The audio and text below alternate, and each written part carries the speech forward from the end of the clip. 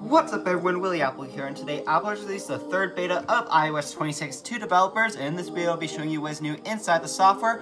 We got a lot to talk about, no more yapping, let's get started. Alright, so for me, it came in at 2.76 gigabytes on my iPhone 14 Pro. It seems to be different for everyone for whatever reason, but hopefully that's just a bug and that it will be fixed in the future. Alright, what is new here inside of Beta 3? So the first one you'll notice right off the bat is that we got new variants for the iOS 26 wallpaper. So if I were to go inside of the lock screen editor and go to customize, you're going to notice right here that we got this one that is called Shadow. This one is the default one called Sky, the one we had before. We got Halo, and we also got Dusk. So my personal favorite here is the Shadow one, so they're going to keep that one for now. I just like the dark blue and the purple right there. But this just looks really nice right here. Let me know what your favorite variants of these wallpapers are in the comments down below. And let's move on to the next change. Alright, the next change has to do with the clock right here. So you're going to notice as soon as it changes to 4:49, you're going to see a brand new animation in about 5, 4, 3, 2, 1.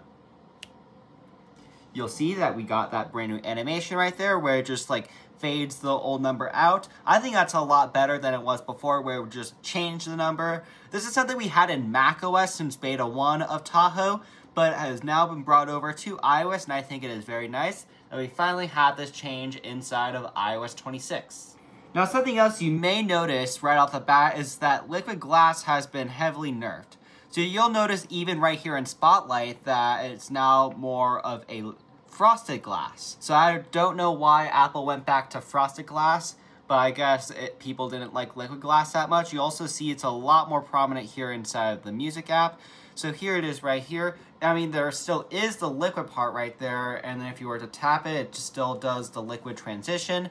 But for whatever reason, Apple just decided that liquid glass isn't what's the future anymore. They just decided to revert it back. I mean, we still got this tab bar, and we got the tab bar toast right there, but other than that, it's been reverted right here for whatever reason. The next change has to do with the clock app. So if you were to go inside the clock app, start a timer, and turn your phone off, you're going to see that the buttons right here are a lot bigger. So the buttons here are bigger, and they're a lot easier to press. So before they used to be a little bit smaller, but now they're just ever so slightly bigger, which is, I guess, pretty nice to see. Now the next change has to do with the Maps app. You're going to notice right here that we got a couple brand new changes right here. The first one is that we got some natural text. I'm going to do awesome malls in Broomfield. And you're going to see right here that you're going to see all the malls that are inside of Broomfield. But I'm not going to do any of those since it didn't come up with the one I wanted. I'm just going to type in the mall that I'm going to be showing off next, which is Flatirons Crossing right here. And the first thing that you're going to see is that things have been redesigned here a bit. So the first one you're going to see, of course, liquid glass. You're going to see that the button right here has been completely changed. So before this would be a direction button. Now it shows a car with 13 minutes, kind of like what I did before. And you're going to see that it does what you expect. And you can change it to whatever you want. I'm not going to because it will leak my location. But this overall just makes the Maps app a lot better. The next thing you will notice right here is that inside the Maps app, you're going to see that the glyph icons have changed for the route options.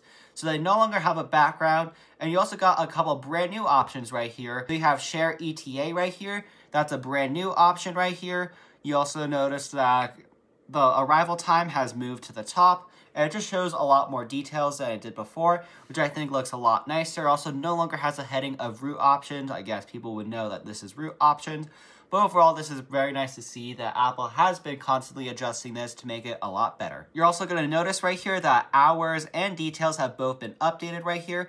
So before, this would just be in a box and you need to expand a lot of this information. But now it just seems a lot more organized and a lot more detailed than it was before. Now, personally, I think Apple should add the Boxes app, but keep it looking like this. That's just my personal opinion, but hopefully Apple will continue to adjust this to make this better before iOS 26 releases to everyone. Now, the next couple of changes has to do with Safari.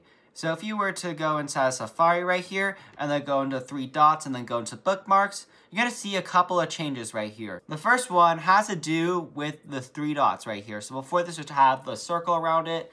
Now it doesn't have the circle around it, which makes a lot more sense with iOS 26. You're also going to notice that the icons right here, the bookmark icons, now have a little background behind it. I have no idea why they added the background, but hopefully they revert that back. Now personally, I don't know how to feel about it. It looks good, but it also looks bad at the same time, if you know what I mean. But hopefully Apple adjusts it in the near future. The next change has to do with the Mail app. So you're going to notice right here that the category has been put up right here under where it says Inbox. And the next thing is that if you were to go look at the category colors, you'll see that the green over here already looks slightly different. But if we were to go into our About categories, you're going to see that the colors just been adjusted a little bit. I have no idea why they adjusted it. Personally, I think the old ones were better, but we'll have to wait and see if they revert it back or not.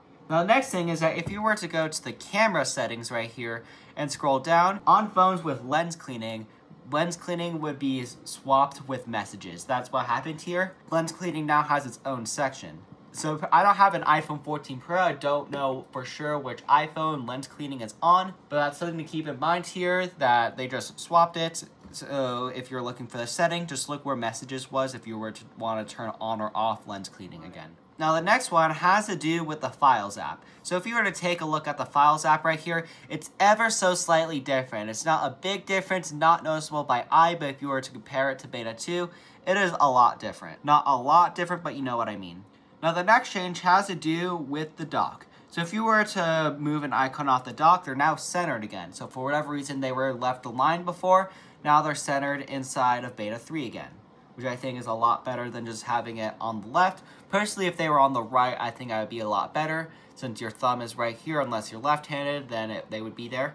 But it's nice to see that Apple has centered them once again. Now the next change has to do with screenshots. So before, if you were to take a screenshot, it would immediately go inside this menu. Now it does not go inside this menu anymore. Now what it does is that if you take a screenshot, it goes into this corner and then just swipes away into the Photos app like it did in iOS 18. But now it has been reverted back, so you can now do this if you wanted to really badly. Now the next change has to do with Apple News. So if you were to look for a recipe inside of Apple News, I still have no idea why they put it. You'll see that add to grocery list in reminders. That is a brand new option here where you're able to add all of the ingredients inside of here, which is extremely nice to see that Apple has added the ability to add ingredients with just one tap inside of a grocery list inside of reminders. Anyways, that's everything new here that I and many others can find inside of Beta 3.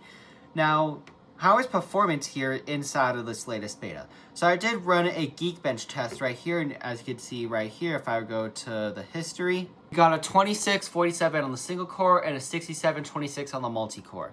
So if we were to compare it to the previous beta, you'll see that it is just slightly lower than Beta 2, but a little bit higher than Beta 1, which I guess is pretty nice to see that Apple gave us a bunch of features, but at the same time they had to nerf performance. They'll hopefully fix it with the next beta.